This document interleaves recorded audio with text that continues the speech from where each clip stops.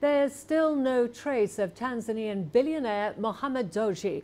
He was abducted last week by unknown men who are thought to be foreign nationals. Let's now go to Dar es Salaam for the latest on this. Daniel, what have the police said so far about their search for Mohammed Dewji?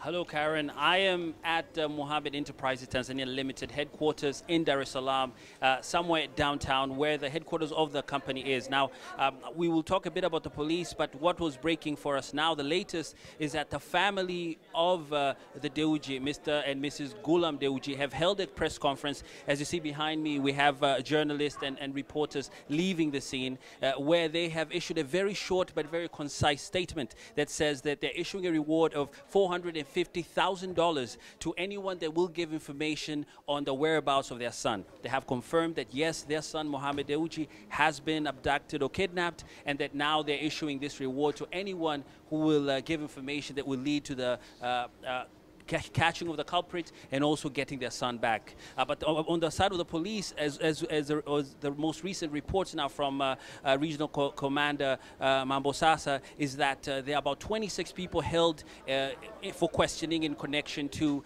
the kidnapping. We know some of these people are the 5 guards from the G1 security company that was guarding the Colosseum gym where Mohammed Dewji arrived. We know that there are other people who are not guards but work at the hotel that are also being held for questioning. So the police are very sort of discreet with their information, because they believe some of this information might compromise the operation. So that is what has been released to the media so far.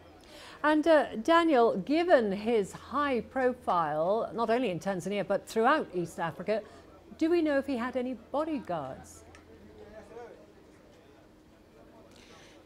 As far as we know, Mohammed Dewji, despite being the country's richest and only billionaire, despite being one of Africa's richest men, despite being valued by Forbes last year at his net worth being over $1.5 billion, he did not live a life of a very, sort of powerful and rich person. He preferred to, sometimes drive himself to the gym. He preferred to socialize and network with people. He preferred to be closer to the people. And even his driver himself sometimes was told to, relax and let him, go on his own errand. So he did not have bodyguards as far as we know.